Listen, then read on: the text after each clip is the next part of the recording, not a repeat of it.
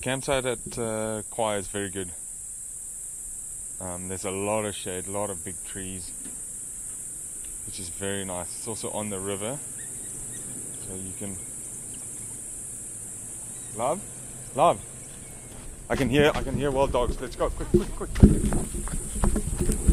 Get in the car, Quick, just put everything in. Quick. Just take this. Quick. Actually, put that down, get the long lens ready, because I'm sure they just caught something.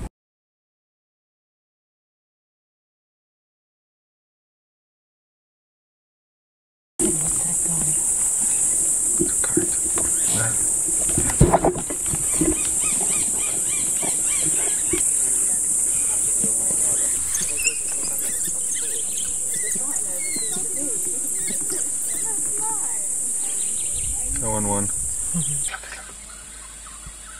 The small ones are over there eating the carcass that they caught. The big ones have eaten already because they're all over here having a rest. I think this is the same group we saw last night. They've also got the collars on, and it's in a fairly close range, so we can safely assume that this is the same thing.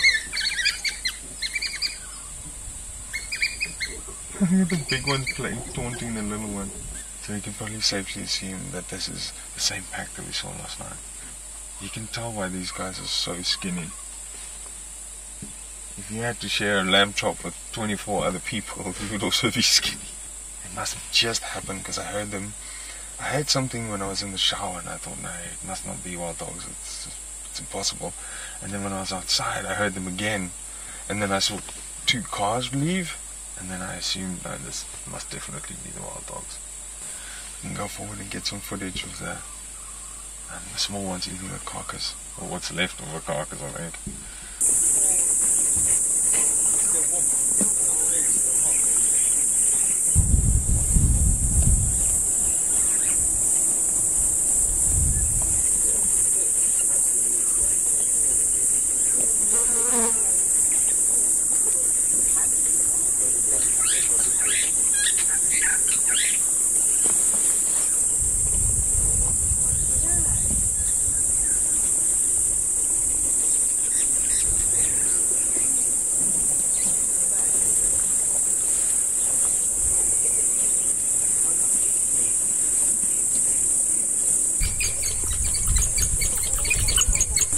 Notice that every time all the young ones leave, big adults get up, they run to the carcass, as if to say, there's more food left here, you guys better finish it. Then all the small ones get up again, and then they run to the carcass, the big ones give way, and then the small ones start eating again. It's as if she starts to teach them somehow to finish their meal and not waste anything. It's very cool.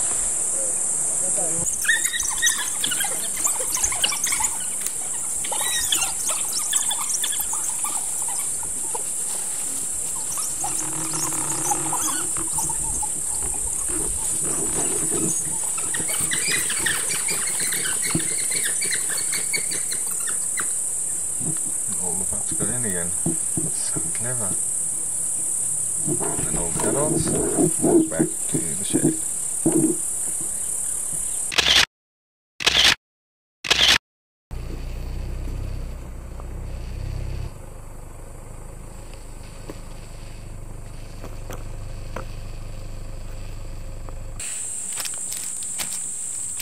Kauai delivered.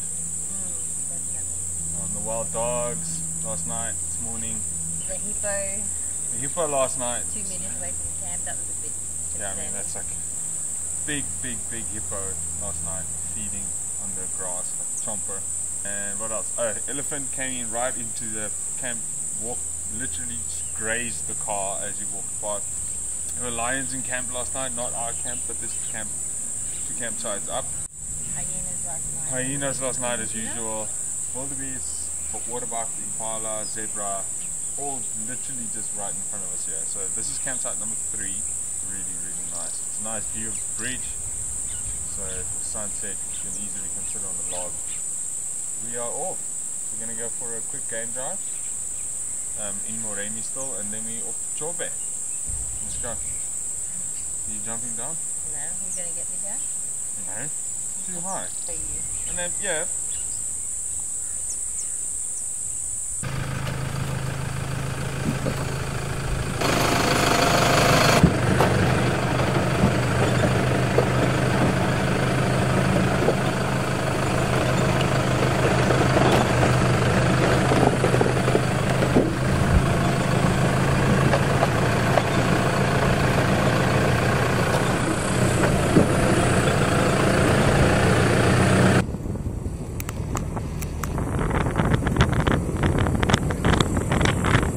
After another boring ride between the two parks, we have finally arrived at Savuti camp. That's not true. At the MAVIC gate, sorry.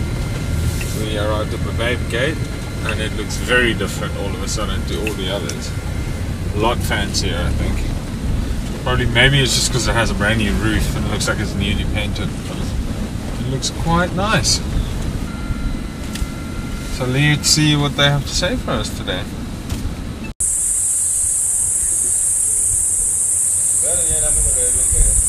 Let's go have a look at the sightings board. See what they've seen.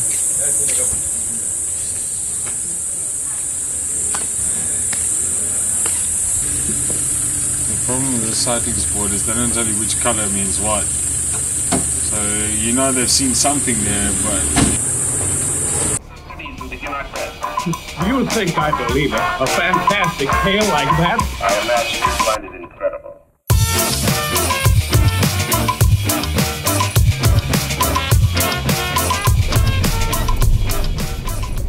Whoever makes decisions about these things, if you're watching, or if someone who knows the person who makes the decisions is watching, please tell them to bring night drives in Botswana and parks back.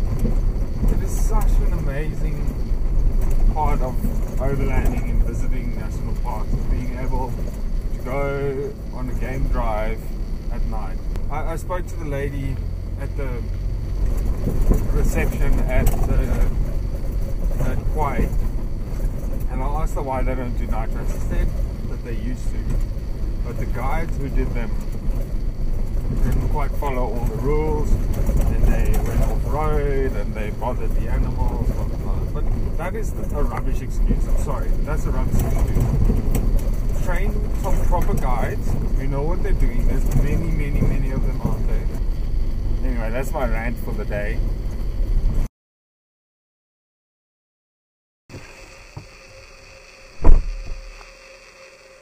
$500-watt power inverter with battery charger. If that works, That is literally, I will eat my hat. and you can tell the guy's wiring broke off. This must have sat on the outside of a caravan or a trailer or something.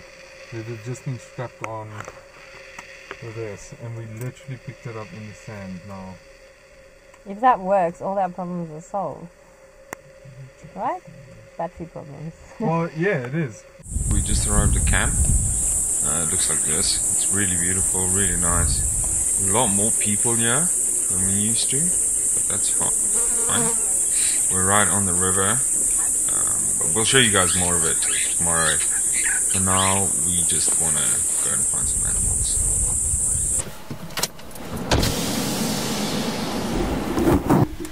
You can fault many things about Africa, but you can't fault this. Gorgeous sunset. Beautiful wild dogs running across the road. Just have a look, love. Lion just behind those cars. Look at them bouncing because they're probably smelling the lion.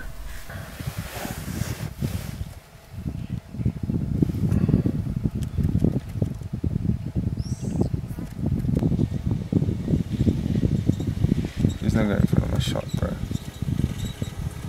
Please don't go in front of my shot. Please don't go in front of my shot.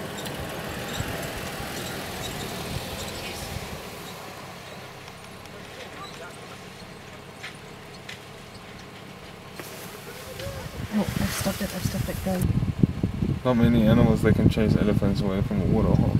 So what is it? Chase them. The wild dogs.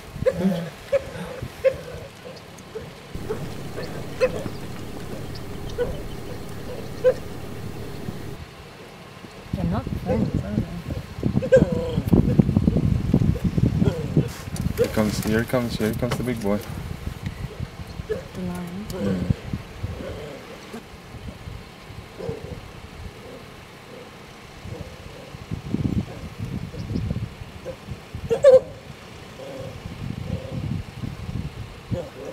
I'm not very happy with the lion. Elephant charged, lion's not phased. Look at me, guy, I'm not gonna come help you. Charge him again. See what happens. This guy's sneaking up on the line, watch him.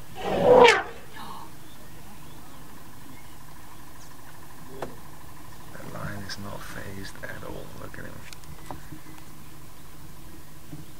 He didn't even blink.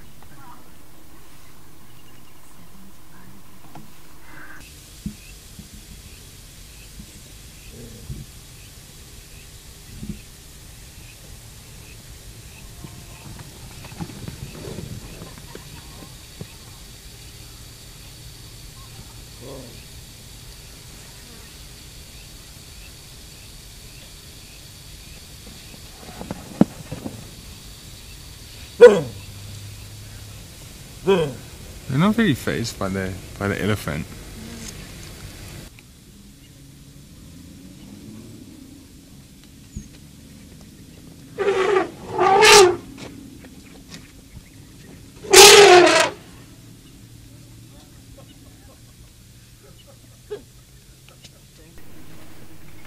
See, this is the problem with Savuti.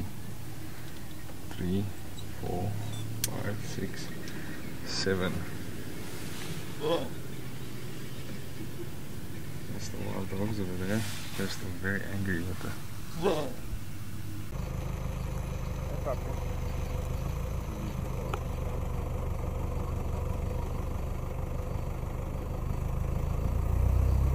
Unfortunately, sun went down and it was our time to leave. So we said bye to the dogs and the lions, and hopefully they'll all be here tomorrow. We'll see you guys tomorrow. Cheers. Go. Next time on Cracky Africa. The elephant and a hippo have a standoff. And we find some cubs and a king.